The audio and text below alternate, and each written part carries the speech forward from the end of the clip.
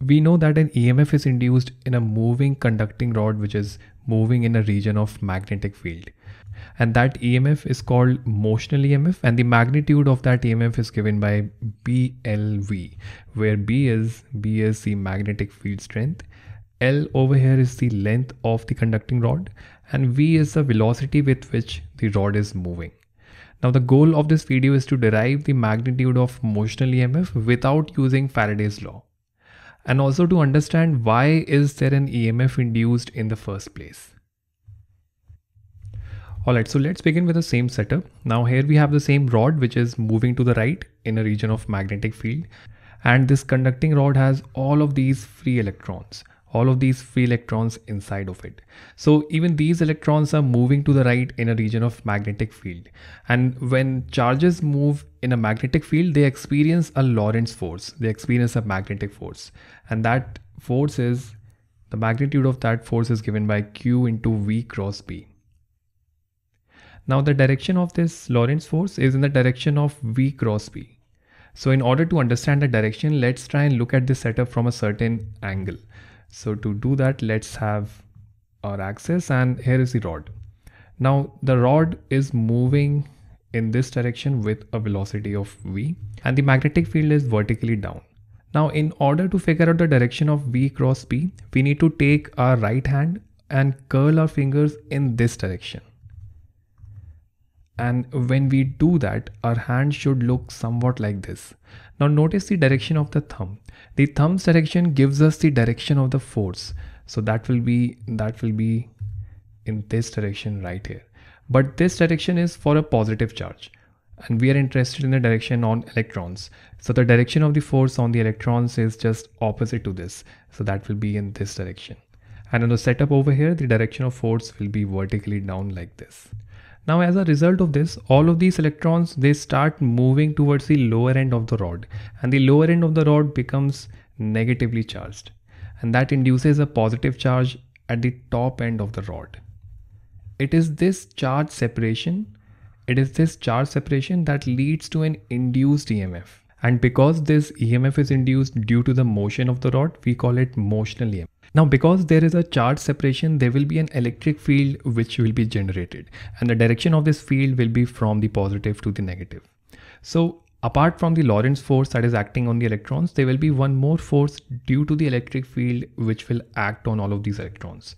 So if we draw one electron right here and represent all the forces acting on this electron, there will be one Lorentz force that is acting down, and then there will be one force due to the electric field which is acting on the top in this direction right here.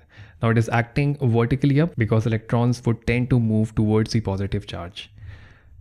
Now as more and more electrons move towards the lower end of the rod, the negative charge at the lower end keeps on increasing, and that keeps on growing the magnitude of this electric field. So the electric field looks like this. It keeps on growing, and as a result, the force on the electron due to the electric field keeps on growing. So it is very little to start with, and then gradually it keeps on growing, and it reaches a point at which it completely balances the Lorentz force, and that is when the electrons stop moving. That is when we have reached a maximum value of motional EMF. That is when we have actually reached BVL.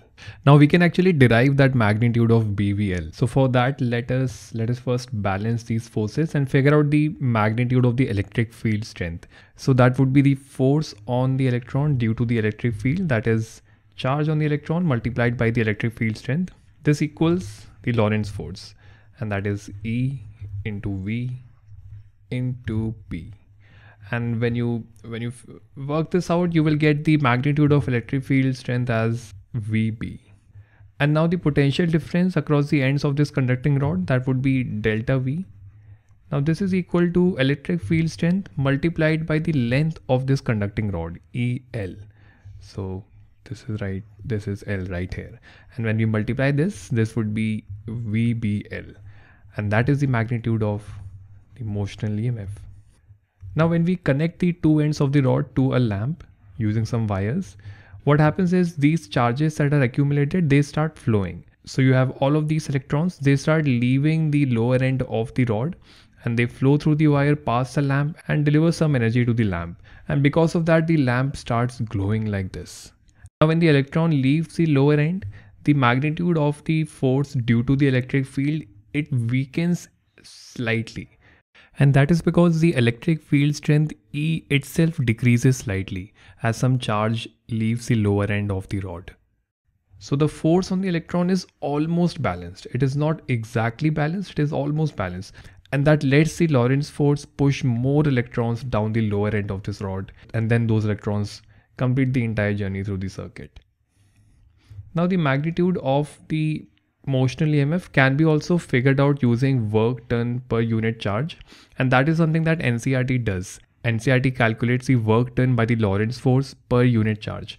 But that can be slightly misleading because we know that Lorentz force or the magnetic force, it doesn't do any work. For example, if we have these field lines and we have this electron moving in this direction with a velocity v. Now using the right hand curl rule, we can figure out the direction of the force on this electron. And that would be in this direction right here.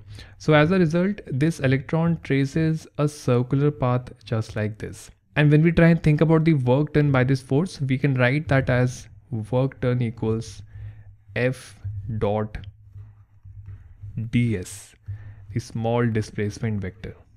And ds is in the same direction as the velocity. So it will be in this direction, in this direction. And now we can see that the angle between the displacement vector and the force is 90 degrees. So if we expand this, if we expand the dot product, this will be F ds cos of 90 degrees, and cos 90 is 0. So the work done comes out to be as 0. But the NCERT says that there is some work done by the Lorentz force, and we can actually use that work done to figure out the motional EMF. Now it turns out that the electrons actually have two velocities. They have a velocity in the horizontal direction, which is v, and they have a velocity due to the current that is generated in the circuit, and they have some drift velocity in the downward direction. And in the next part of this video, we will see that there are actually two components of Lorentz force. One component does a positive work and the other does a negative work, so that the overall work done by the Lorentz force still comes out to be as 0.